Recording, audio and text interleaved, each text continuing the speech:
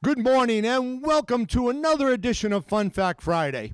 As you know, there's been so much news lately about space exploration, black holes, new discoveries, new planets, and other galaxies that I just wanted to mention that on this day in history, on December 6, 1957, the Vanguard TV-3, or Vanguard Test Vehicle 3, exploded on the launch pad, thwarting the first U.S. attempt to propel a satellite into Earth's orbit.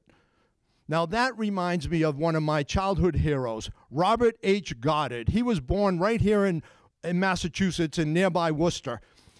Robert Goddard is credited with creating and building the first liquid-fueled rocket. You might say he was a pioneer. I like to think of him as the original rocket man.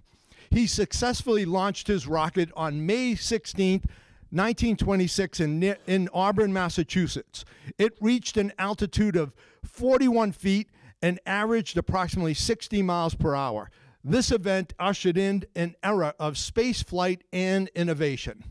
That's it for today, folks. Make it a great day. Be kind to one another and launch yourself into an out of this world experience by reading a great book this weekend.